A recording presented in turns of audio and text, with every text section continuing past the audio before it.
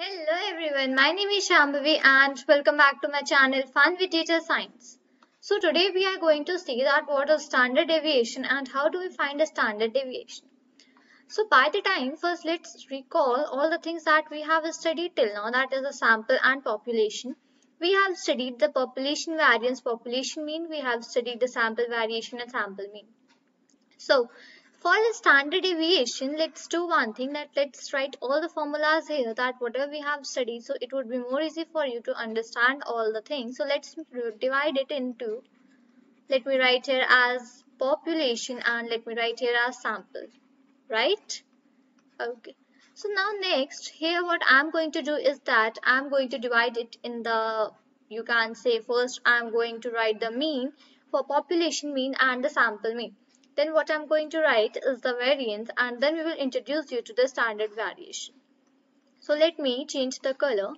Okay, so what's the denotation for population mean? It's we write here as mu. We denote population mean by the symbol which is known as mu, and the formula for it is summation of I is equal to 1 to capital N. Here capital N is the total population and here we write xi and we divide whole the thing by capital N, where I have told you that this capital N is the total population. And what we do for sample is that we denote it by the symbol that is on the x bar, or you can call it as x and a straight line upside.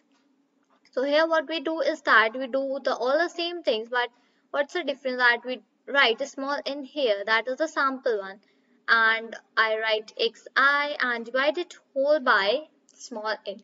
So these are the formulas for population mean and sample variance. We denote population mean by mu and we denote sample mean by x bar, right? And now next we are going to take the variance, and let me go upside. Okay, so here now I'm going to write the variance, that what's the formula for population variance and population sample. Okay, so let me again take the green color, right? So what's the denotation for population variance? It's sigma square, as I had already told you. So today we are only revising the things. So that's sigma square, right? And what's the formula, that we write the summation I is equal to 1, and here we write capital N, as I have told capital N is the total population, and what we write here is that xi minus mu. This mu is the population mean, right, which I have discussed here only, right? And we divide, okay, 1 second, and we divide this whole by not the sigma, hold on a second, we divide only the summation thing. Let's hold on here, and let's divide it by capital N, right? Okay, so this was the formula for population variance, and we denote population variance using sigma square, this symbol. Okay, now the same thing for the sample variance. We denote sample variance as capital S to the square, and here what I'm going to do is that I'm taking the summation I is equal to 1 to n and xi. Yeah, this x bar is that the sample mean which I had discussed in the above, and I'm going to divide it whole by n minus 1. And why n minus 1? This thing I had already discussed now, so I'm not going to discuss this again once here. Okay, so if you want you can refer that video, it is there in the I button also, and you can even refer in the description also. So we have found that variance and mean for both the things. Now comes the standard deviation, that how do we denote this standard deviation and what's the formula for finding this standard deviation. So let me write this standard deviation, and let me again take that color. Okay, so this standard deviation is denoted by small this sigma, right? We denote variance by sigma square, and we denote standard deviation by sigma only, right? And what we do is that we write here as sigma, and the formula for standard deviation is sigma is equal to under root of sigma square. So that means the sigma square, whatever the formula we have written here, that is I is equal to 1 to capital N, then xi minus mu whole square divided by n. So all these things comes under the root, right? So this is the formula for standard deviation, and the same is for sample variance, that I write S is equal to under root of S square, right? So let me write the sample population variance thing, and I'm not going to write the sample variance. So the sigma and xi minus mu to the whole square, and which is divided by capital N, right? So this is the formula for a standard deviation, and this is the way how we write a standard deviation, and this is the way how do we denote the standard deviation. Now the next thing that comes here is the formula and the use for the formula. So let's take an example here, and let me take a different color and let me write it here, question. So I'm taking some sample points here, that is 1, 2, 3, 8 and 7, right? So I'm going to take the sample points here, and from this we for finding the standard deviation, firstly what we need to find is the mean, right? And after mean we need to find out the variance, and after variance the third thing that we need to find is the standard deviation.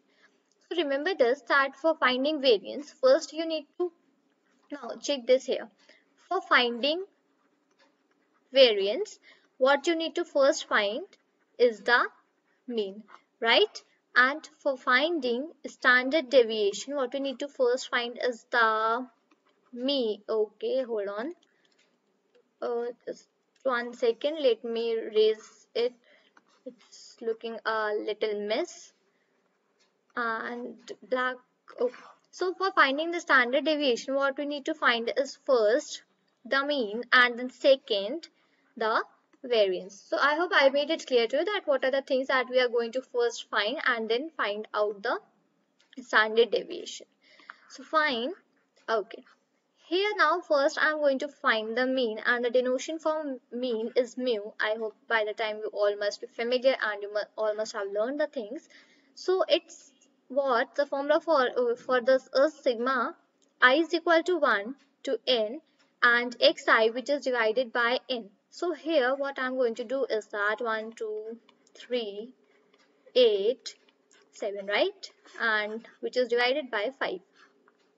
So its total is 21 by 5, and it's 420.4 point something 2 you can write, right? So dividing 21 by 5, it's 4.2.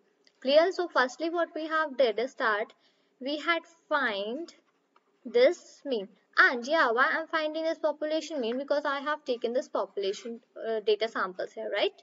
So this was the thing that I'm finding this mean, population mean here, and the same thing goes for that sample thing also. No much difference is there. So now this mu, I have found the population mean. Now next comes is a variance thing, that I need to find the variance. So for finding the variance, what was the formula? That it was xi minus mu and whole square. So what I'm going to write is that xi, as I had already told, that this 1 will belong to x1, this x2, x3, x4 and x5, right? So here this xi, it will go from 1 to n, and here it will go from 1 to 5, right? So all the points will be covered. So 1 minus, and what's my mean? It is 4.2, and then whole square, right? And we had used the summation sign in the formula, so it will be added. Then next is 2 minus 4.2 whole square plus this 3 minus 4.2 whole square plus 8 minus 4.2 whole square, and then again plus 7 minus 4.2 whole square, and this whole is divided by 5, right? Because 5 are the capital N in the formula, so it is divided by capital 5. Now you all can just calculate it, and I had already calculated and remember the final answer for that. So it's 38.8 by 5, right? And when I'm going to divide it by 5, what answer I'm going to get is 7.76. So my variance for the sample which was 1, 2, 3, 8 and 7 is 7.76. So let me write it here that sigma square is equal to 7.76. Now, here we had seen that for finding the standard deviation, what we do is that we write denote for population, we denote it by sigma, and just we do it as under root, right? So here what we are going to do is that just we are going to put the 7.76 in the root, and the answer which we are going to get here is 2.79. So this is the standard deviation for the points which were there, right? And the same if you want to find for the the standard deviation for sample also. So what you do is that the S square is that now here there's a little of difference that all the things will remain same, but this sigma square will change to S square and it would be divided by whole n minus 1. So instead of 5 for our sample variance, it would be divided by 4. And why 4? I had already discussed this thing in the previous video. So for that, you need to refer the previous video. So here, the only change in the sample variance would be that we need to divide it by 4, not 5, right? So here I will divide it by 4 and the output which I will get here is, hold on. Okay, where's my pen marker? I can't. Okay, here it is. So what answer will I get is 9.7, right? So I have found all these things before only, so that we can't waste our time here. So you all can do it on your own. And for finding the, you can say, standard deviation for sample, what we are going to do is that S is equal to under root of S square, and for when we do it under root, so what I'm going to get is something 0.3.11 and like that. So I hope I made the standard deviation thing clear to you, that how do we find it for population and how do we find it for sample. So the only thing that here is that first we need to find the mean for finding the standard deviation. First we need to find the mean and then we need to find the standard. I'm so sorry. Firstly, we need to find the mean. Secondly, what I need to find is the variance. It can be either population or either sample. And firstly mean, then variance, and then I need to do the root of variance, right? So I will get the standard deviation here. So this was a thing for the standard deviation. We have discussed the mean, variance and standard deviation for population and sample.